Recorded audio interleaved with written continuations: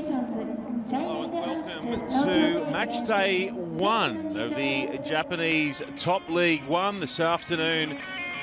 We get the 2022 season rolling with NTT Communications Shining Arcs up against the Kobe Steelers. Sean Maloney and Drew Mitchell in commentary. Drew, conditions A1, cool but excellent for this opening matchup out of Kobe.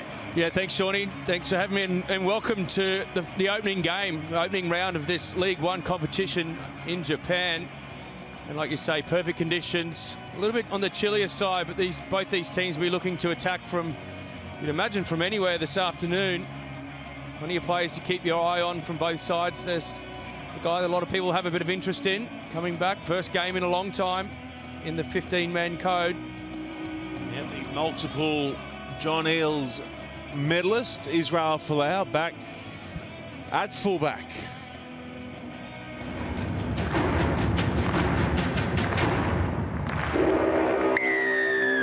All right, the newly branded competition gets rolling in Kobe, and it is the Steelers who send it down inside the Shining Arcs. Fakes the kick, finds a steady boot there of Black, who knocks it up over halfway. Okiola across the line for Cruden, looking in, looking out, now switching late with a man that we highlighted pre-game, Lee. Steady hands there to sell it short of the 22. Lovely handling here for Marita to Schickerling. Schickerling 5 away. Play on, play. It's nice and quick for the home side. Lee ducks under a high one there from Moore. Okiola. Iwasa from the floor, gets it away for Jung. Penalty advantage here as well for the Steelers. Across the line they go. And it is a beautiful touch of handling on the outside that sees Buckman grab the first for Kobe Steelers. Yeah, great build-up play for the Kobe Steelers. And that man there, Richard Buckman, just straightened up the attack off Cruden. This is the initial break. Schickerling gets into some space, and some cover defense from the Shining Arcs brings him down, but the patience as they go out the back. Cruden's just slightly drifting, and Buckman straightens the line, gets inside Folau, and scores it under the posts, their own half. And now they get the ball back. Steelers flat that one down to Folau. Folau winding up.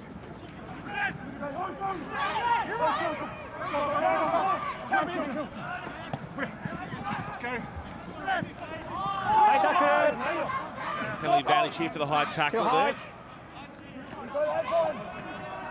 Black dummies, holds it up. It's a beautiful ball away for Moore for Folau. Folau reaching and scoring. Time off. Okay. We're going to have a look here for a little bobble.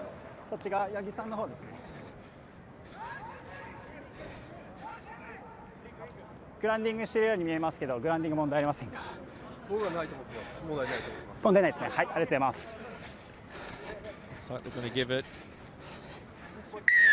Strike. Good support play for the Shining Arcs. Big right foot step from Israel Folau to put him in space. Here's a look at the high tackle that they were playing with. The penalty advantage, the Shining Arcs, and it was a 1-2, I think, from Black to Moore, and then away for Folau. Yeah, it's good work for Moore. Ball in two hands, giving himself the option. And there's that big right foot step we've seen so often. And getting it over the line. No TMO here this afternoon.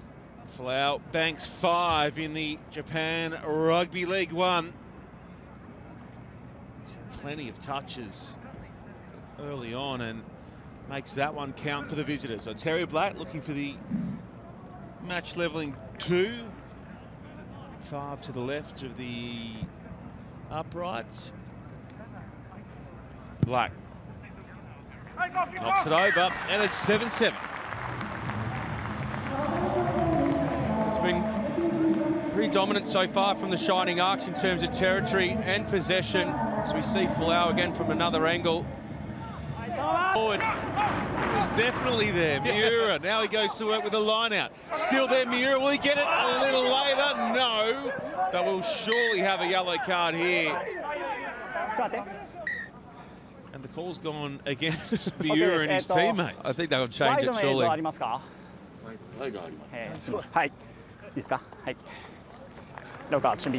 Yeah, it's a penalty try and a yellow card to Moeaki Ola.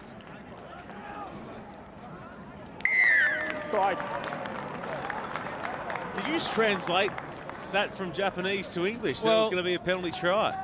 I did a bit of Japanese when I was going through school. So what is penalty try in Japanese? I actually heard him say penalty try somewhere in English. But I think also looking at the footage, there was no other option for the referees and the officials once they had another look at it. But Paul Miura, he just can't. Arita burrowing his way forward. Gill over the top. Gill gets a shot on it. Gill and Yin combine. They win the penalty right in front of their own poles.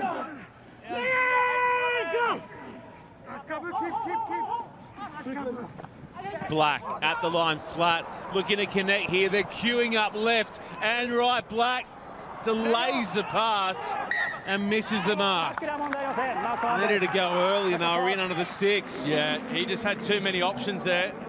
Confused himself as to what he wanted to do. Really flattened up on the receipt of this. Gets the fend out. Has plenty of players either side, but actually just ran away from his support player on. Went to Leon and was so highly regarded.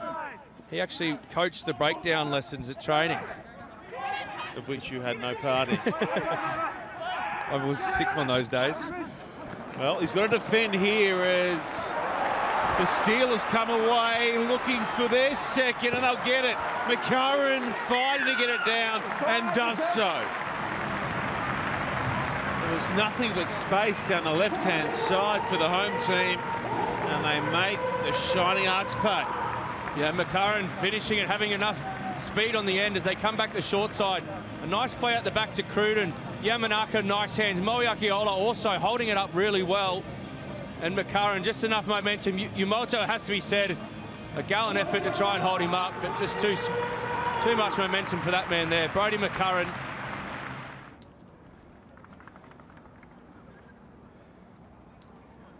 Cruden, right on half-time.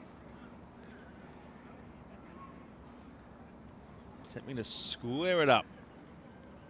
This is his toughest kick of the afternoon. First shot at the poles was a gimme. Cruden, 4 in from touch. Drags it all the way to the left, and at the break, it is the visitors. NTT Com's Shining Arcs with their noses in front against the Kobe Steelers. The players arriving after him that were infringing.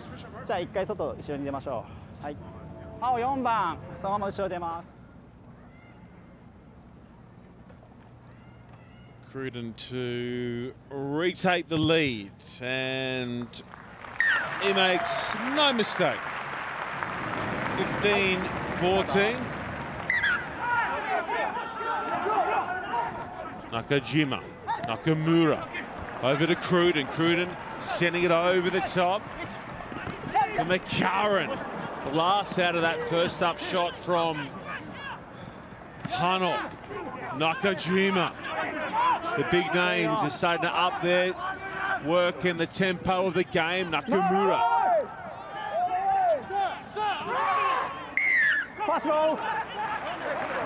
The Endeavour brings a penalty, and Aaron Cruden could easily step in here and potentially advance that lead to 4. Yeah, we just saw there Aaron Cruden looking straight across to the Steelers bench to perhaps get some indication what they want to do. This isn't what we want to see. Hopefully this is just precautionary. Tokotio just down at the moment, getting plenty of attention. It looks like he's trying to. Cruden 30 out into the breeze. No issue for the 2011 World Cup winner, and he makes it a 4-point lead to the home team. Got to get it right on this occasion. Coach. Tsuruta gets set to feed. There's a full arm penalty, and Tsuruta goes himself. Tsuruta Mark. off the mark. Being patient with his scrum inside this final quarter. Tsuruta playing really flat here. That was a key stop on Gates from Noah Akiola, but he gets up and he goes again. Gates, excellent run. Tukufuka. There's his centre partner taking on for a couple more. More away for Jeffries. 6 out now. The Shining Arcs, 2 short of the line. Tsuruta calling for help. Jeffries posies up. A couple away from the ruck. Kin. Looking short side, Kin. Sliding it back now.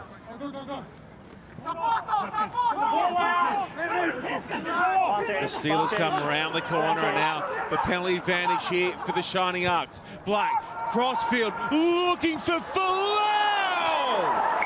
Oh, wow, he's back. It's trademark Izzy. And NTT hit the lead. We've seen him do it time and time again. And once more, he looks so comfortable under the high ball. Terry Black under penalty advantage. Just knew he had to get it somewhere in the vicinity of that man, and he'll do the rest. And the rest he did.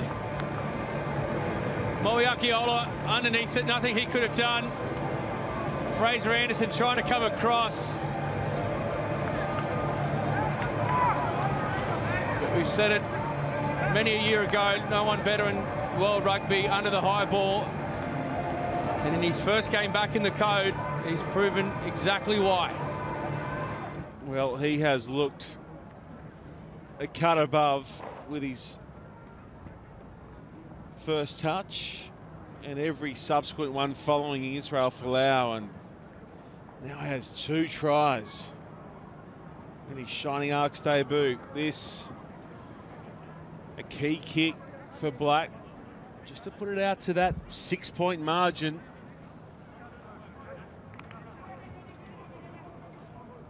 Have that buffer as we go inside the final couple of minutes. Black pulls it back, and it's on the board for the Shining Arcs. They're up by 6. It's theirs to lose. Have another look at it here. Terry Black just putting it close enough for Israel Folau to do the rest. Getting a picky-back of sorts from Moeakiola, and then getting it down, and look how happy he is. Getting valuable meters. It's getting fractured for the men in blue. Away to the left. Is that the way they head here, the Steelers?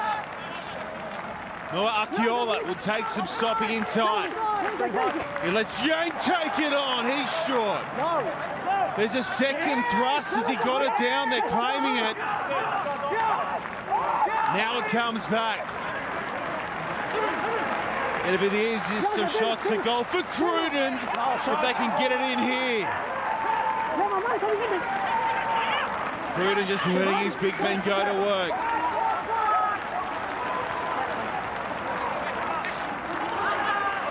They swing it open. Here's Cruden tapping it on.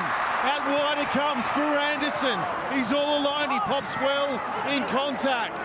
Here's Lee. Lee gets chopped. Somehow still with the Steelers. The Shining Arcs lucky not to get penalised there for not rolling away. They've conceded meters, and again there's a penalty. Lucky to dodge one moments ago. Noah Akiola. He's all alone. The Shining Arcs go in, get it. They get penalised and will be reduced to 14 men, I think, in just a moment. It's chaos. So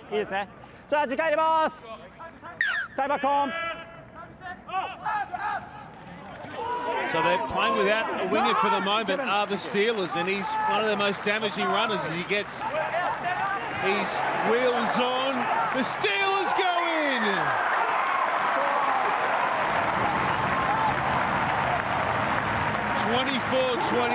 the score.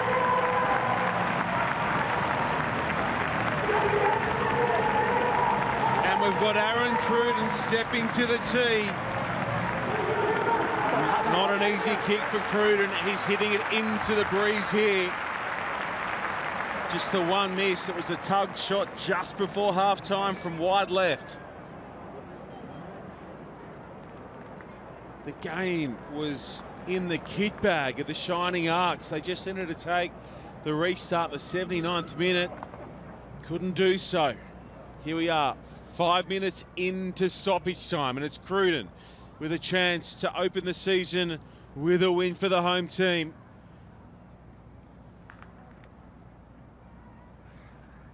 Cruden for the victory. It's a miss. Cruden pushes it wide right.